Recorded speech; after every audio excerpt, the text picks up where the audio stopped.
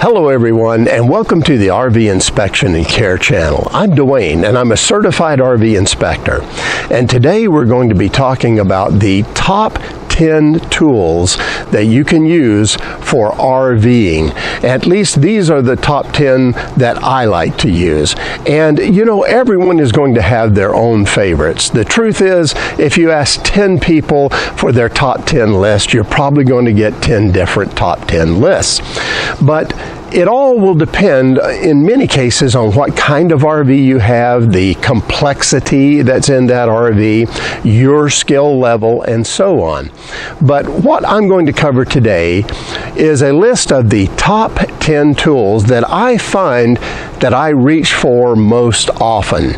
And so let's get right into that list. And number one on the list is going to be a cordless drill driver. I mean, you're going to use that a lot in RVing. And once you have the drill driver, you need to have the drivers and the drill bits to go with it. So it's good to have a nice selection of drill bits, and then never be caught short without a nice representation of all kinds of drivers that you can use with it as well. You're going to see that you'll use this kind of tool very, very often. There's a lot of screws in RVs. It's just the way it is. You're probably going to encounter a wide variety of screws, the most of anything else that you're going to be working with. And a cordless drill driver will make it so much easier than having to turn every single screw one way and then the other way. It's just important to have something that simplifies the difficulty of the task. Now, it's not necessary to go really big on this. You can get something that's very reasonable. It doesn't cost a lot, and it will do the job for you in most cases around your RV. Now, you can spend a lot of money on drill drivers, but for the average RVer, just getting a nice quality driver will do the job. Now, number two tool is, okay, you got your drill driver, but you know what?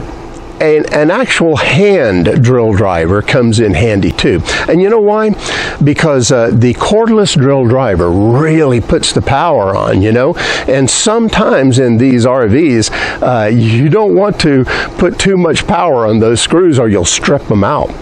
So what I like to do is use the drill driver to, for instance, start the screw and get it most of the way in, and then finish up my hand with the hand tool. And that way I make sure that I'm not over tightening anything. So that would be my second choice for a tool.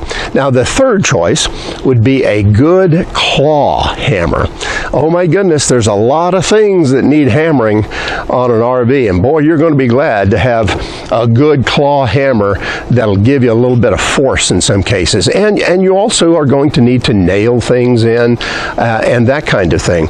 So it's very important to have something like that. You'll even use it outside, maybe driving stakes down into the ground. It really comes in handy. And the claw, of course, is very useful for removing things. So it's a good tool to have. Number four, a good utility knife. Now, I like to get one that has a long blade like this that can be snapped off every little bit here, and that way you have basically a new blade to cut with each time you snap off the old blade. And you will find yourself using that for a variety of things around the RV. There's always something that you've got to cut into or open up and so on. So a good utility knife is good. Now, the next tool is a multi-tester. Now, this is really good to have. If you have any kind of electrical problem, well, you're probably going to need to diagnose it using a multi-tester. It will test all sorts of things. It'll tell you whether a circuit has continuity in it, you know, whether there's a broken section in the circuit. It'll tell you what the volts are in a system, the amps amps, how much resistance.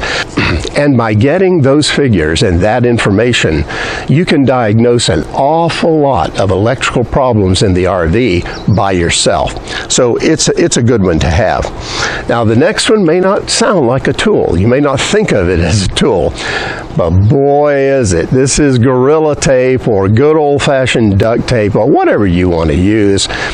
It's this kind of tape that really sticks and holds on.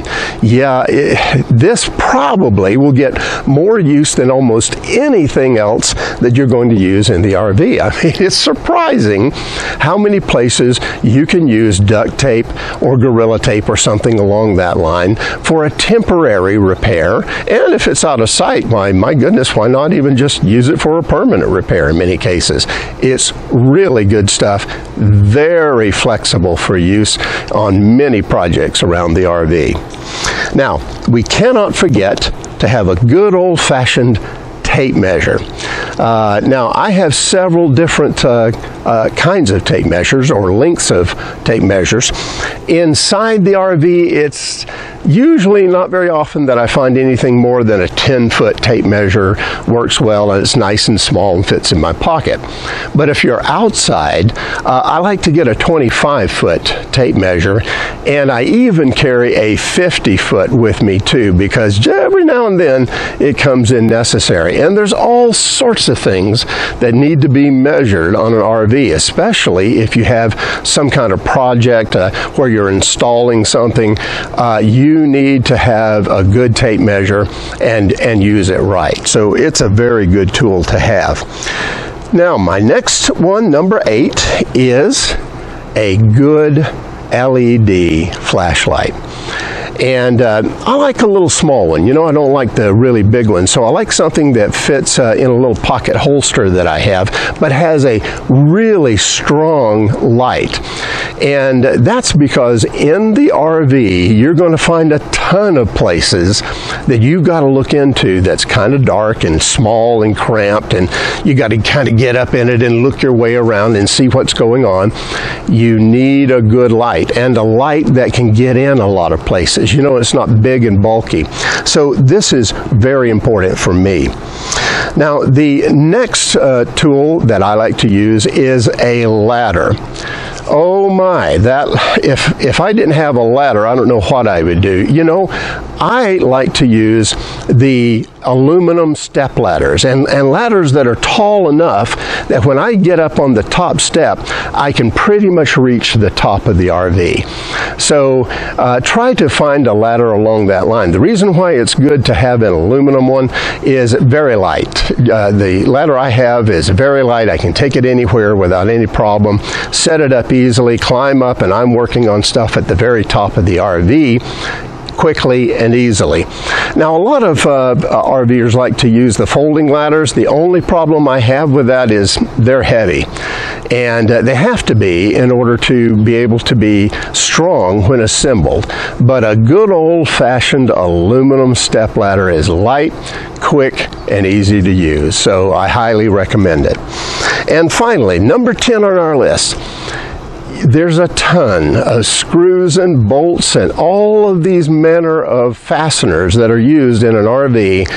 And, you know, it's tempting to just grab your adjustable wrench and fit it on the top, but don't do that. You're going to round off the top of whatever you're working on if you do that regularly.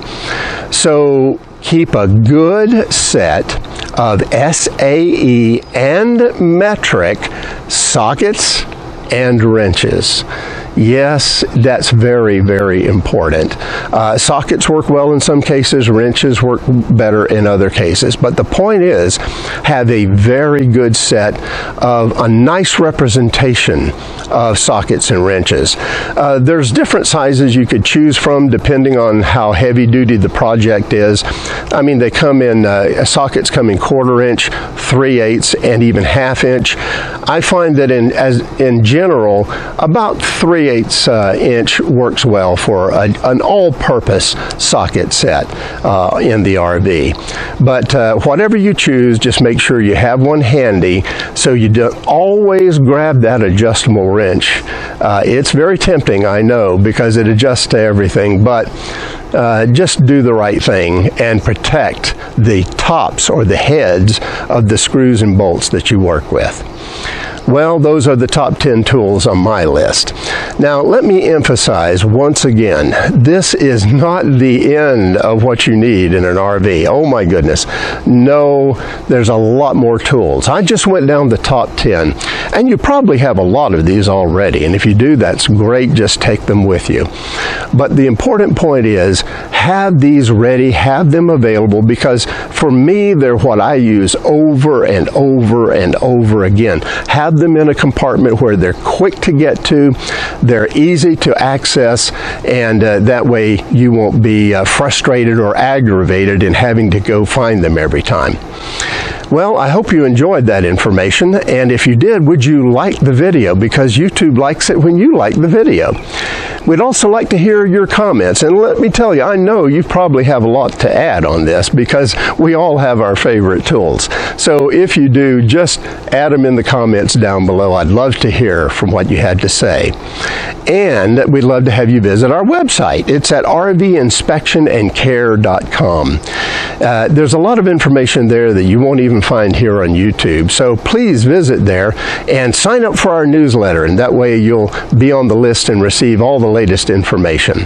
Finally, I'd love to have you as part of our online family, and to do that, just hit that subscribe button, and that way you won't be missing any videos that I'm putting out now on a twice weekly basis. Well, that's it for now. Have safe and happy travels, my friends. Until next time.